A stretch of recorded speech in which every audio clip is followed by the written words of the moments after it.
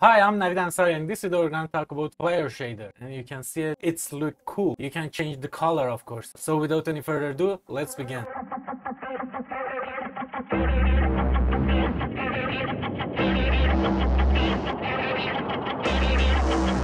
So for that, let's just create a new project of GameMaker language. Let's call it Fire SHD for Fire Shader. And we have just this room. Like most of my video, I did create a shader, an object to show you how you can have that in your project. So you should go to Marketplace, just go to Marketplace, open Marketplace, and in Marketplace, just search for Fire 2D. So after you find it in Marketplace, just add it to your account. Click in here and know that it's added to your account. Just go to GameMaker on my library and refresh it. And now we can find it in the library, and you can see it here. We should download it first, and now we can import it. What we need is just this object, OBG Fire. We don't need this room, we need this shader, and we need this sprite just for showing you. Import it, and you can close this library and just add this to your project. And let's make it a little bigger. This sprite is just for showing, it's nothing. So let's run it now, and you can see that you can have this cool fire in your project that will be procedural, not just a sprite. You see that I added here, but it's created from here. So let's just bring it a little down, and you should change the position until it's wherever you want. So let's just bring it a little down. Again, run it, and now you can see it's at the bottom of the window, and it's look cool.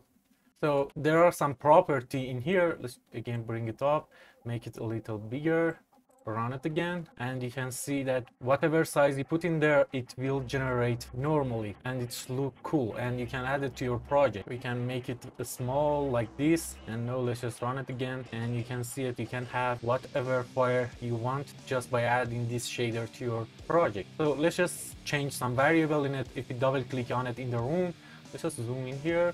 In variable, you can change the color in here. Just click on this, and now we can change it to something like blue. And now let's just run it again, and you can see it is blue. Let's just make it a little bigger, and you can see how cool it is. And because it is shader, it runs on GPU, and you don't slow down your game. Let me talk a little bit about shaders. First question is, should you learn code for shader? In my opinion, hell no. Why? Because it's too much complicated. Let me show the codes for this shader. I will tell you if you want to learn where you should go, but first let's just check these codes. There is a vertex shader that we don't do a lot in it for this shader, but it's in fragment shader that all the magic happen.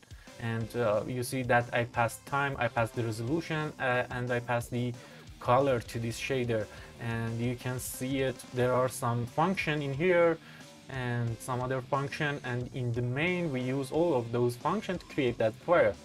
If you are GameMaker programmer, if you are Python programmer, if you are C++ programmer, my background is C and C++, and when I look at this, it's just too complicated. It's have a lot of math in it, so you should be a math expert to use shaders. And as a programmer that do Python, do C, do PHP, do Node.js, do JavaScript, do GameMaker language, you can write code for shader, but if you don't know about math a lot, you can't do much in it. But if you want to learn it, there is a lot of cool stuff on the internet. First of all, you should go to Book of Shaders to learn how shaders work, and there is a lot of good examples in there. But after that, when you want to create your own shader, you shouldn't use GameMaker, because you can see whenever I hit run in here, it takes like, I don't know, like 8 seconds to run your shader. But there is a cool tool in internet that called Shader Toy. So let me show you in here.